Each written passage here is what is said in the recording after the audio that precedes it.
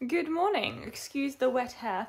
I have just had a shower, but I'm about to go and visit my friend in Bristol, and I thought, do you know what? If I'm making the trip, obviously I'm visiting the Lego store, I feel like that's a given, but also I'm passing IKEA and I need some stuff for the house anyway. So I may have a little look because there's a few bits of storage in the room that aren't working that I need to find a solution for.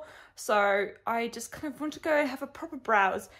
It's a random Monday, so I'm hoping that IKEA is going to be pretty quiet and I'm going to just be able to have a proper browse. It's just going to be me, which is good because Ben doesn't really, enjoy IKEA, so that's fine. I'm just going to have a little wander around and have a think about how I can optimize some of my cable management and my storage solutions. Cable management wise, I'm mostly trying to figure out a neater and more easily changed way to light the city, because obviously all the buildings have lights in, but actually how they were connected to the main power source was a little bit messy because it was kind of added to as I went, and I just need a few better options with bigger USB adapters so I can actually plug things in at the level that things are at, so that will kind of help. So I'm actually really excited. I'm really looking forward to kind of having a little browse in IKEA. Also, I'll do my best. I don't like talking to my camera in public, but I'll do my best to show you some things in IKEA that may be really helpful for anybody starting or organising their Lego room, because there's quite a few things that I have from IKEA that have actually turned out to be really helpful. I will show you some things when I'm there. Let's go! Arrivé! How cool was that? I love these big bookcases. I really like how they have doors. They look so fancy, and I need some lights like that. Ah, so beautiful. Now that would be amazing in the Lego room. I want something over the window. Oh, perfect. I really love how versatile the Galaxy units are and how many different inserts they have. Like this, if you have one, then you don't need everything for display. Just having some extra drawers, so useful. And then, anything that you need, you can just have. Pegboard, just a door, those weird dividers that, I'm sure works for somebody, but yeah, it's awesome. And it's even more in the window now. Ooh, wow, in case you want to check yourself out. And if you want to be super posh, you have an insert with a glass door, which means that you can actually have a dust-free display in here, which, come on guys, it's not cheap, but also it's so much nicer than having to dust everything all the time. And the trusted Billy range. Can't go wrong with a good Billy.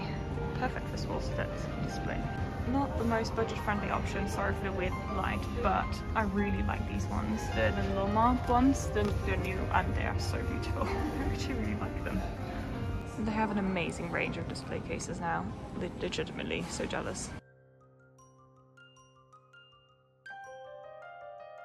Also, if you have specific size drawers, these or other adjustable drawer inlays can be really helpful, because yes, they are for cutlery, but they can work really brilliantly for Lego stuff. So I've got the bigger ones where you can easier reach stuff, but just think about it.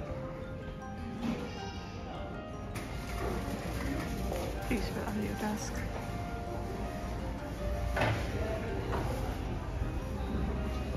If you're doing the rented, this may be awesome for some smaller set decoration, so just hook these onto the wall. Lovely and shallow, so they fit really easily, but they're cool. Another really useful little storage thing. Perfect to have it fit under a desk, and it's on wheels, but only back and forth wheels, and it has drawers, so you can lock it in place and then you can use the drawers, but I think it's really useful.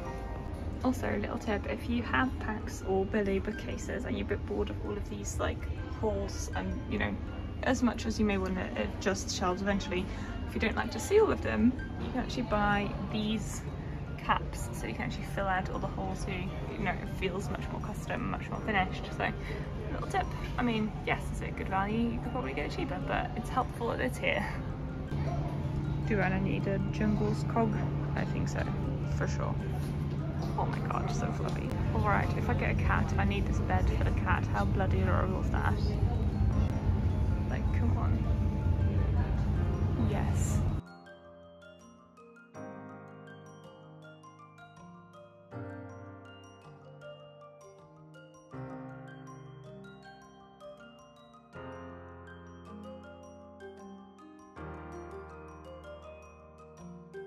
talked about these before, but these are new leg containers and they're awesome if you're sorting parts for builds, old builds. They're like super cheap, and I think they're technically tool organisers, but I've got a few of these, as you know, the deep ones.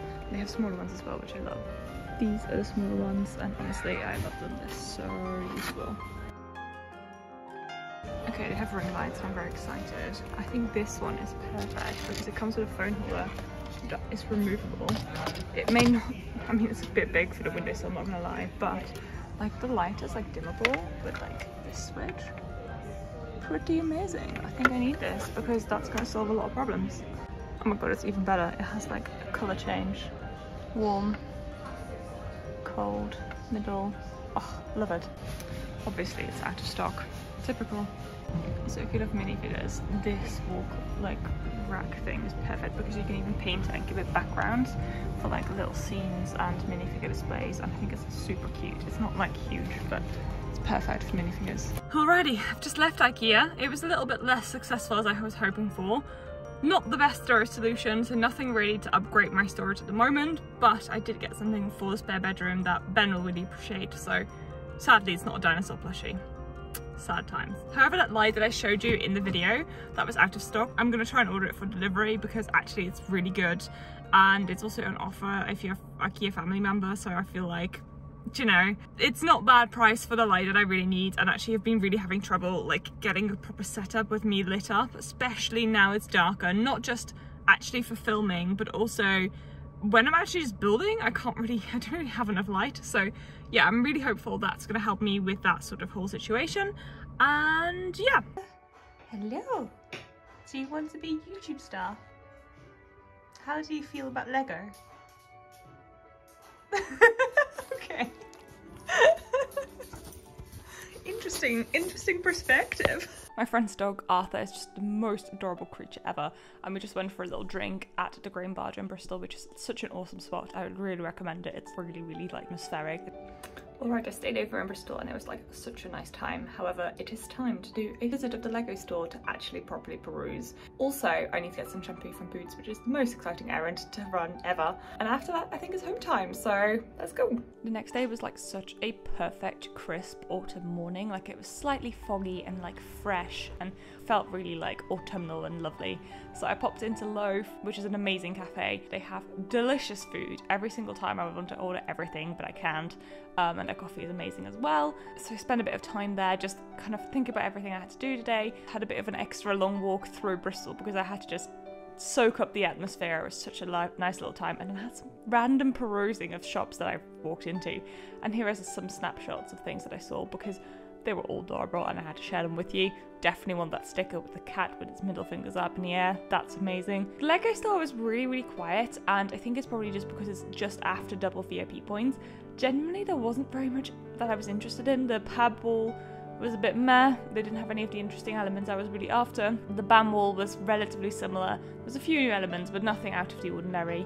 And the only thing I got really tempted by was this modular Lego store, the new one, because it'd be really fun to use it as a mock, but I kind of left on the shelf for this time. Honestly, nothing really tempted me. Maybe it was just the lack of gift purchase that I could afford.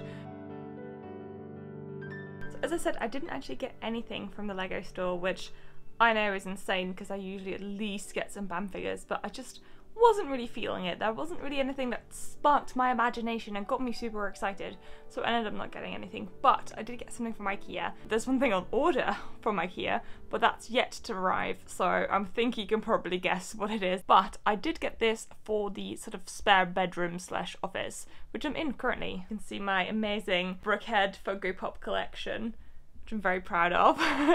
But let me show you what I got from IKEA. So for the spare bedroom, we actually got this unit. So this unit is perfect because this is both basically a double bedroom for any guests, but also Ben's office, and we needed more storage. He's very prone to littering his desk, so I needed more places where people could kind of like document and just stuff. This is a really nice unit. Also, I was really impressed with the build. It comes so very flat packed. I was very impressed and I had quite a good fun. And the only other thing that I also got, and this is probably the first time I've probably shown you my house, but I also got some extra frames for my gallery wall that I have here by the stairs. I'm actually really quite proud of this. IKEA does really nice frames like that. Like there's just square hanging ones, and I wanted to just add a few more to the wall. As you can see, there's plenty of empty space still that I need to fill. Well, I hope you enjoyed coming along to IKEA. If you have any questions about any storage solutions that IKEA does do, definitely let me know. I'd happily chat to you about it. I think having the right storage for your room can really like maximize your space, and honestly it's taken me quite a long time to properly get here. What I would always recommend is if you're trying to redo a room, make a sort of 3D floor plan. So I use a program called floorplanner.com, I think. It's free, though it's a little bit clunky, but it's good enough to plan a basic room. If you have weird angles, that makes it a little bit more difficult, but I've really found it super useful, and I don't think I would have come up with like the layout that I have if it wasn't for like a 3D floor plan. So I can definitely recommend that. They also have some IKEA furniture on there, so if you want to play around with like the basic Billy and Kallax and stuff, it really does make it so much easier. Genuinely, I found it super helpful. So I hope you enjoyed the video. If you go to IKEA, have fun, have some meatballs and pie on me, and I will see you very soon in the next one, guys. Goodbye! Hello! I'm sitting on the floor. Ooh, look at that. So much Lego.